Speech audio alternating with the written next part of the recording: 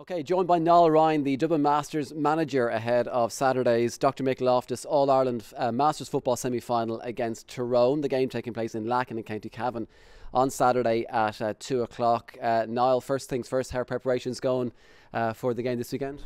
Going really good, Derek, yeah. Very happy with this year so far. 6 games in, 6 wins.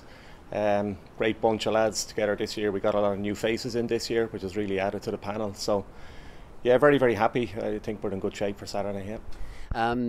You're no stranger to Masters football. You've been involved with the Masters for a good few years at this stage. This is your first year, though, as a manager as well. How have you found, first of all, being involved with the Masters over the past number of years, and then obviously this year stepping up to the manager's plate? I love it, Derek. Yeah.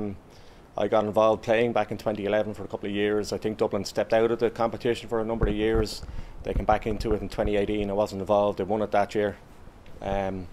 And I've been there as part of the management group since 2019, but delighted to take on the management role this year, yeah. From the point of view of the Masters footballers, again, people would look at it and maybe wouldn't be sure what to expect, I guess, from the Masters footballers.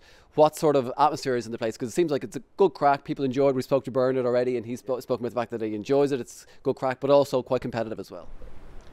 Yeah, quite competitive. All these lads have played at a very high standard. They mightn't have played inter-county like Bernard and some of the other players, but they've all played at a very high level with club, maybe represented Dublin at a lower level at some stage.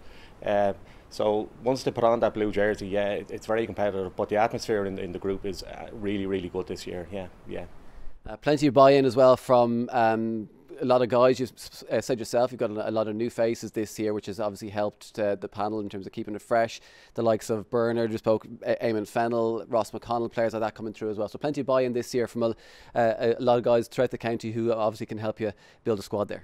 Yeah, I'd say we've probably got 12 or 15 new faces in this year into the dressing room. That's really helped us, you know. That's what they need to do in Masters. You know, you can't, with over 40s, you can't just keep going with the same panel for 6 or 7 years. You know, there's a huge difference between a 40-year-old and a 46-year-old. So very important to get, we'll call them fresh legs in, yeah, every year, yeah. Yeah, fresh maybe isn't the word to use, but there you go. Dublin, from the point of view of the Masters, I think won it in 2018 is the last time they've won it. They've been close over the past few years. You have been close over the past few years to winning it again, but haven't been quite able to get over the line. So this year is obviously a big opportunity for yourselves this weekend against Tyrone to try and get into an All-Ireland final again. Yeah, absolutely. We haven't won it since 2018. We've been very close. We've been in a couple of finals, semi-final last year. Tyrone are the team to beat. We generally meet them. This is the business end of it. We're in an All-Ireland semi-final now. We generally meet them in the finals or the semi-finals. So we're not going to make any conclusions out of beating them earlier on in the competition. This will be a whole different ball game now on Saturday. We're sure of that, yeah. You said you faced obviously Tyrone, beat Tyrone already in this championship. How has the season gone overall? How happy have you been from your own point of view with the setup and with everything this year? Obviously 6 games played, 6 games won, but it's obviously gone pretty well for yourself so far this year. Oh, it has gone well, yeah. Some very tough games. I would say we got a tough group. We have to play 6 games. There's 24 counties. We had to beat Kerry, we had to beat Tyrone, so we haven't had an easy group, which to be honest is good. It brings us on, gets us more competitive for the semi-final and hopefully the final to come. Yeah. And finally, what can you expect from Tyrone this weekend? You mentioned again you've already played them. You know, I guess what they're about, but it's easier said than done to beat them. So what can you expect from this weekend? Yeah, they're going to be real up for it. We did beat them. We beat them well a couple of weeks ago, as Bernard mentioned.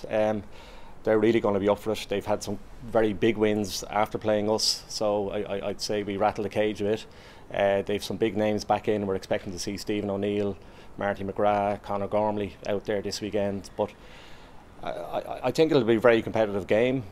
But we feel in really good form going up to this game. Everything's going well. Everyone's fit. Training's going well. So really looking forward to it, I would say. Absolutely looking forward to this Saturday, yeah. Good stuff. And sorry, finally, one word on the support, because I know you got a decent support the last time out against Wicklow. Lacken only about an hour and a half up the road, depending on where you are in Dublin. So I'm sure you're looking for big support again this weekend. Yeah, absolutely. Yeah, we'd love people to travel up. It's the Dublin side of Cavan, so just over an hour. But look, it's great to get that bit of support on the sideline. It is an All-Ireland semi-final. The lads are putting in great effort, so we'd appreciate the support on Saturday, yeah.